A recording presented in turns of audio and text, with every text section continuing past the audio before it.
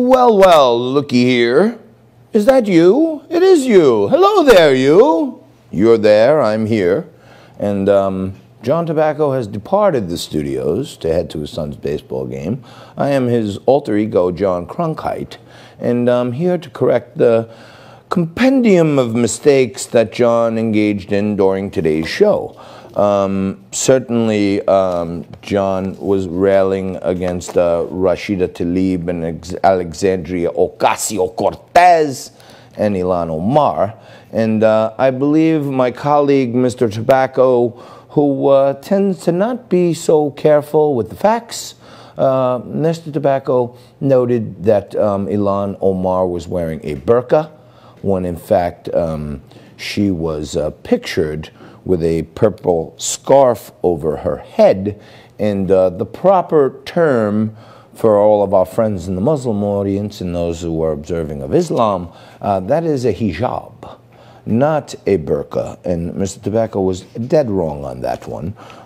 Dead wrong as well when he called one of his guests, Mr. Dylan Howard, quite the fine investigative reporter. He called him out on the Clinton cartel killing Jeffrey Epstein, and there is absolutely no evidence whatsoever that the Clintons had anything to do with the death of Jeffrey Epstein, although I do not believe that Jeffrey Epstein killed himself, and I do agree with Mr. Tobacco on that. He's still alive. I am having quite the good time today. I typically report the news quite straight. I'm a liberal. I have a stick up my butt. And John Tobacco left this here, a martini, which is quite egregious when it comes to news reporting. We cannot show ourselves to be under the influence because then we can't be objective. But in any event, I will slug it down.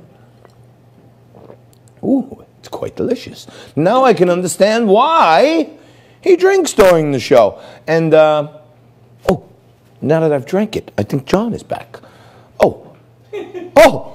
Hey, how are you? All right, anyway, I'm playing around all day today because I'm mocking some news executives who think that I'm just not, you know, I can't play it straight. I have to be wacky John all the time. But meantime, most of my audience, and I'm getting hit up all over today, Facebook, people are texting me saying, get rid of John Cronkite and bring back John Tobacco. So, do you know the song from Kanye, Nico, that I was referring to, Runaway? You don't know it?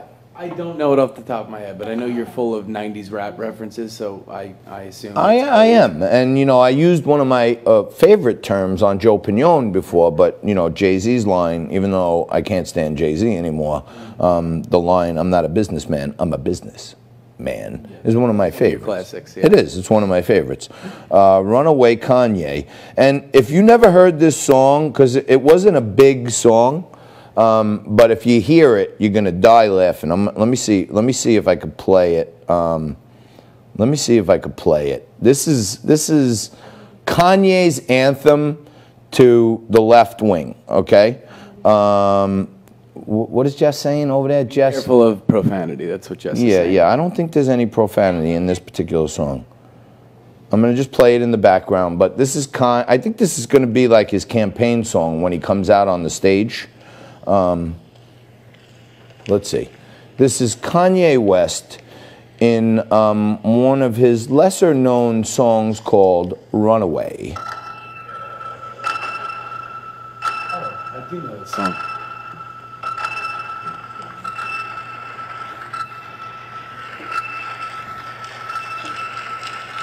We're nearing 15 seconds. What? We're nearing 15 seconds. We can only play 15 seconds. Oh. Copyright. Well, we can only play 15 seconds without copyright privileges, so let me pause for one moment here because we don't want to break any FCC violations. And now we'll start again. No, I mean, that we can do. There's a big instrumental here.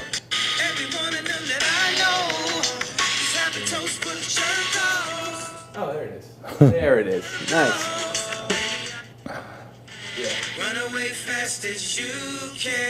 I remember that song. Yep.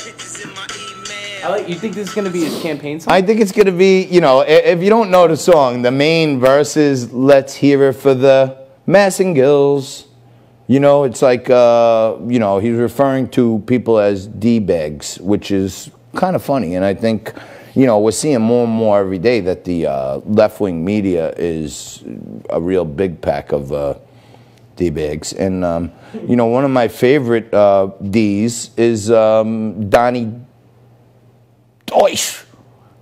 I want to say it just a little different than that, but I can't because I'll get in trouble. But Scott Miller, our CEO, is on vacation, so if I did slip in a dirty word, he probably would flip out on me, but he's resting comfortably on a beach somewhere, and he's given me a tremendous opportunity here, so I don't want to screw with it. But, you know, Kanye, if you ask me, and, you know, I have been as I've mentioned many times, I'm a political disciple of Roger Stone's theory that, you know, one man's, you know, Roger Stone believes that, you know, political discourse is good in any way, and, you know, bad press is no better than no press. And one of Roger's famous lines is, it's better if they're talking bad about you than if they're not talking about you at all.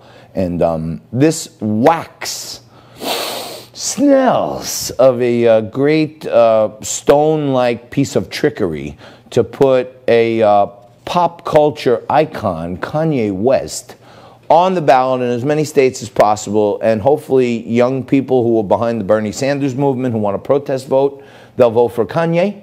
And African-American people who understand what's happening, and they're like, well, I don't want to get shamed in my community and say I voted for Trump, so I'll vote for Kanye. And the vote for Kanye is like 2 votes for Trump. Because what the establishment like Barack Obama and the Clintonistas and the Clinton cartel and all the institutionalists, the pedophile podestas, what all of them want is they want all black people to be so scared of Donald Trump that they vote for Joe Biden, or at least they don't vote for anyone. So getting them out and a vote for Kanye is a vote that they didn't expect to go to Kanye. They hoped it went to them, or hoped it went to no one, but it's actually a minus and a plus, which is big. And I want to thank you for tuning in today. I hope the booze was brought to you well. I want to thank Jess for doing a great job on the switch today, and I want to thank Nico for doing absolutely nothing today. And we will join you tomorrow at the same bat time and the same bat channel for more news. I'm John Cronkite.